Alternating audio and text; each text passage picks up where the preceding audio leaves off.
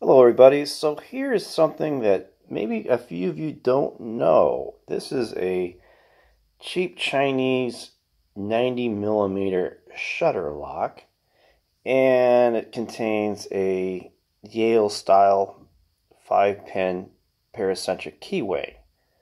And one of my favorite ways to pick these locks is to use a standard tensioner such as this with a Peterson DeForest diamond and simply zip a few times out of the lock very quickly. Pins will set and the lock will open. However, this will only happen if I rotate the shackle bar in the right orientation.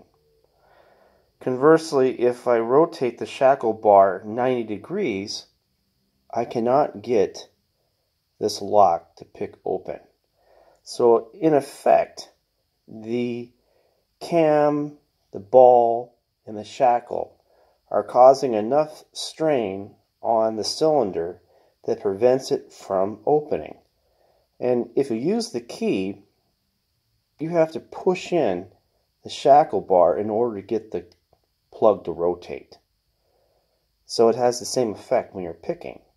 So if you don't have the shackle oriented in the right orientation, you're not going to be able to pick this lock. So next time try picking one of these and see if that affects you. Tolerances matter on these cheap locks. Can't say it's for every lock, but it certainly is for this one. Signing out.